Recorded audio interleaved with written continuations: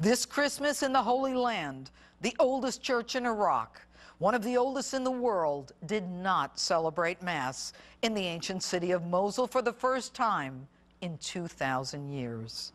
The image of the baby Jesus in a manger in swaddling clothes, once housed in that magnificent church touched by history, is now instead in a makeshift tent in a refugee camp.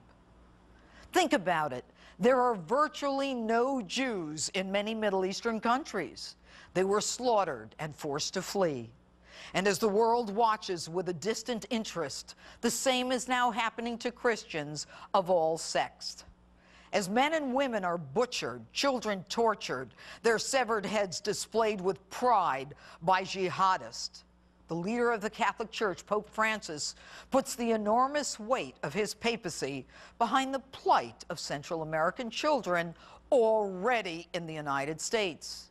And he works to normalize U.S.-Cuban relations and does nothing more than call for constructive dialogue with Muslims over the Christian genocide. Since when does the Catholic Church look to mediate the abuser with the victim? The victim has nothing to mediate. We know that Christian women are praying for the West to bomb the camp where they are sex slaves to the so-called religious Muslims. But they have nothing to dialogue. Tonight we will examine whether Islam requires this jihad, why and why now, and why there is little action to protect Christians around the world. The belief that we in the United States are immune from this violence or protected from jihadists is simply naive.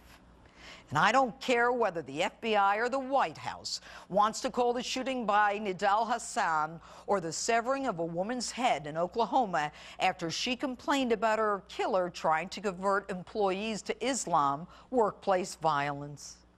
This is jihad. The lone wolves are here in the United States.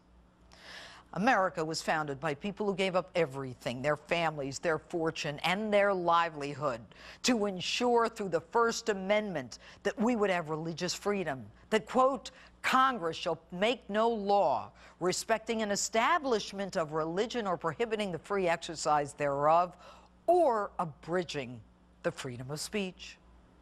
So why does it feel like we're moving in the direction of our First Amendment rights being subjugated to the religions of others?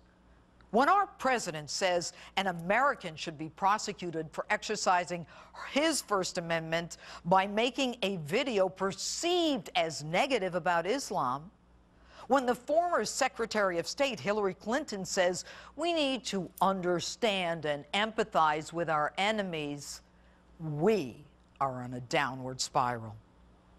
Our First Amendment free speech and freedom of religion are taking a back seat to an insane and brutal political correctness. This is a nation that was founded on Judeo-Christian ethics and freedom of religion. Muslim law requires that Christians and Jews are second-class citizens.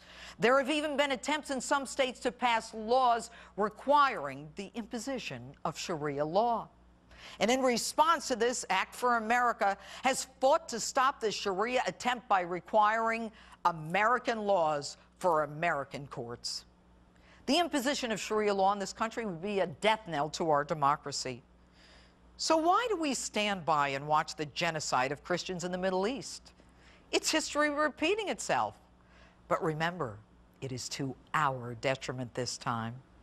6 million Jews were killed in the Holocaust, while the world looked the other way.